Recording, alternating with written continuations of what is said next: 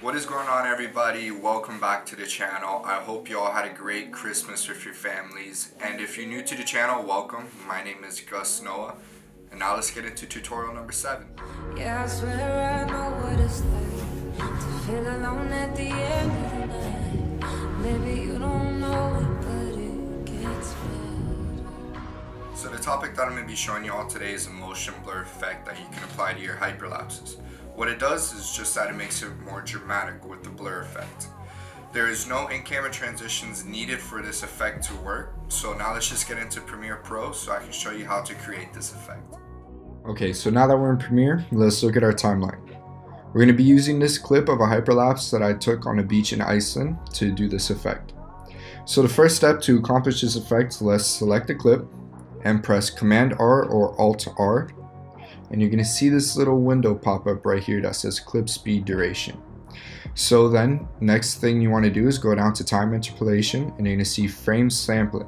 You're going to want to click that, and you're going to see 3 options pop down, and you're going to want to pick the second one called frame blending and then press OK.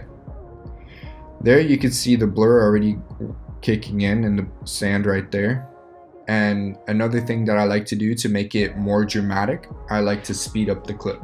So press R on your keyboard and go to the end of the clip and drag it in. You can go in as much as you want. I'm gonna go around there. So let me render this clip out real quick.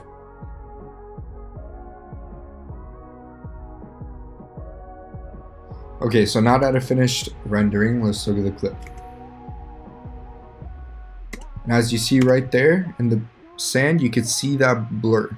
What the frame blending does is when you speed it up, or a hyperlapse or whatever, especially when you speed up anything, you can do it in a drone shot as well.